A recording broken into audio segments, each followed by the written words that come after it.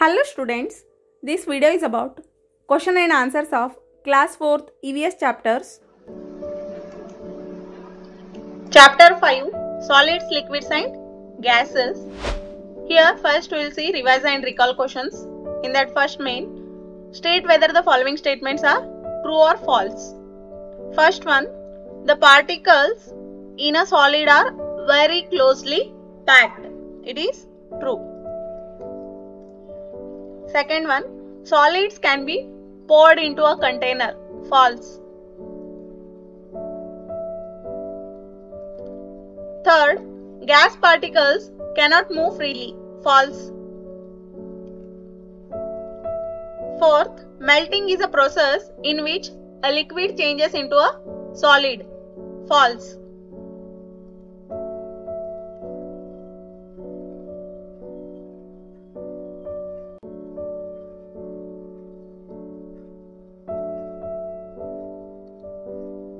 Second main, choose the appropriate word from the text box to fill in the blanks.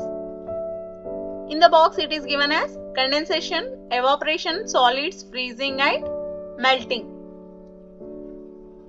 Here first one, the process by which a liquid changes into its gaseous form on heating is called dash. The process by which a liquid changes into its gaseous form on heating is called evaporation. Second, the process by which a liquid changes into a solid on cooling is called dash. The process by which a liquid changes into a solid on cooling is called freezing.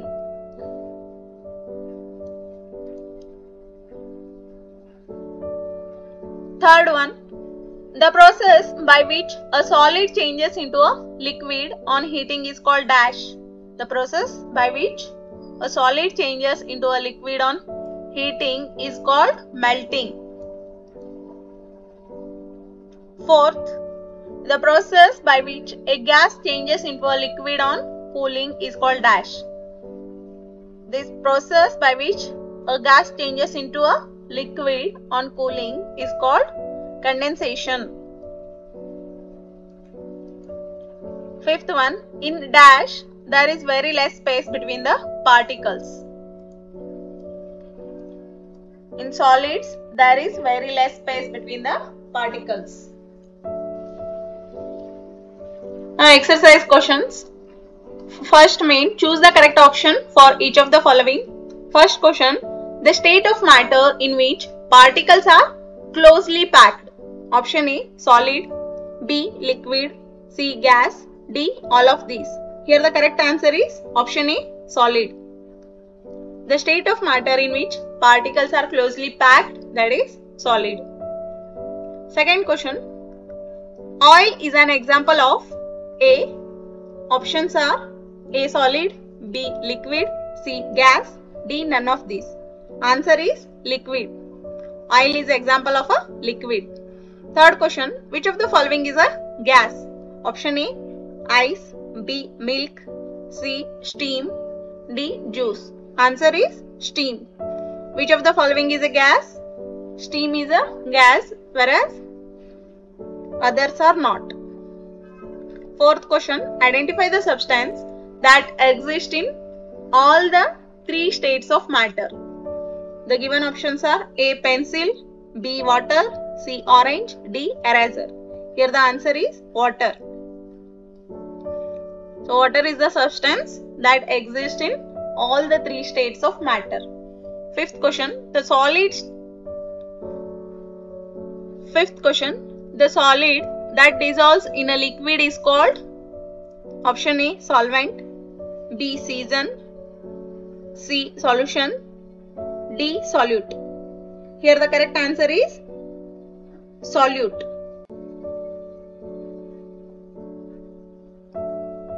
The solid that dissolves in a liquid is called solute. Second main, B, fill in the blanks with the correct words. First one, matter can exist in dash states. Here the answer is 3 or 6? 3. matter can exist in 3 states: solid, liquid and gases. Second, dash have a fixed shape and volume. Either solids or liquids? Answer is solids. Solids have a fixed shape and volume. Third, air is an example of a dash. Solid or gas? Air is an example of a gas. Fourth, particles in dash can move freely in any direction. Solids or gases? Answer is gases. Particles in gases can move freely in any direction. Fifth one, in a salt solution, dash is the solvent. Salt or water? Answer is water. In a salt solution, water is the solvent. Third main, C. State whether the following statements are true or false. First one, light is a matter. False.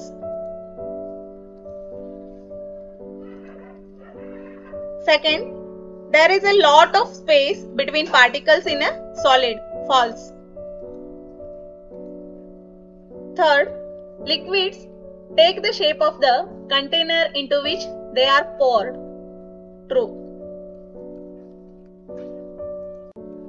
Fourth, water exists in 3 different forms. True. Fifth, tearing paper is a chemical change. False.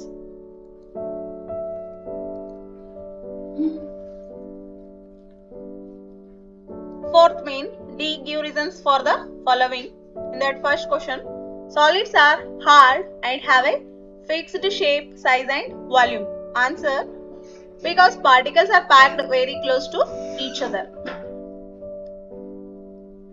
Second question, liquids can flow from a higher level to a lower level. Answer, because particles are not very closely packed in the liquids. Third one, physical changes are reversible. Answer, because we can get the original substance that even after the change takes place. Fourth question, heating increases the solubility of a liquid. Answer, because heating the liquid makes the solvent particles to move faster, enabling the solute dissolve quickly. Fifth question, water is called a universal solvent because water dissolves almost everything. Fifth main, answer the following questions briefly. First question, what is matter? Give 2 examples. Answer, anything that has mass and space is called matter. Example, air, water, stone, pen. Second question, name the 3 states of matter. Answer, the 3 states of matter are solids, liquids and gases. Third question, what are solids? Write 2 examples. Answer, the substance that have a fixed shape and a volume are called solids. Example, rock, book, pen. Fourth question, what is the difference between a solute and a solvent? Answer, we will see the difference between solute and solvent. Solute is the solid that dissolve in liquid. Example, salt and sugar. Solvent, the liquid in which the solute is dissolved. Example, water and milk. Fifth question, what happens when a solute dissolves in a solvent? Answer, when a solute dissolves in a solvent, the solute breaks down into tiny particles. These solute particles occupy the empty space between the solvent particles. Next main, F. Answer the following questions. First question, how are solids, liquids and gases different from each other? So we will see the difference between solids and liquids and gases. Solids have fixed shape and volume, whereas liquids have fixed volume but not fixed shape, whereas Gases have no fixed shape and no fixed volume. In the solids, very less space between the particles. In the liquids, space between the particles is more than in solids. Gases, here more space between the particles as compared to solids and liquids. In the solids, it cannot flow, whereas liquids can flow from higher level to lower level, and gases can flow in all directions. Second question, explain how matter can change from one state to another. Answer, take ice cubes in a beaker and keep it outside for some time. Observe the changes. Next point, then take water in a pan and heat it. Observe what happens. Here figure is shown. In a beaker, some ice cubes are taken and it is kept outside for some time. It changes into liquid. So from the above activity, it is clear that matter can change from one state to another when it is heated or cooled. Second question, explain how a solute dissolves in a solvent with the help of a diagram. Answer, when we add a solute in a solvent, the solute breaks down into tiny particles that get distributed uniformly among the particles of the solvent. The solid particles occupy the empty spaces between the solvent particles as shown in the following figure. So this is the figure of a solute and this is solvent. Both forms a solution.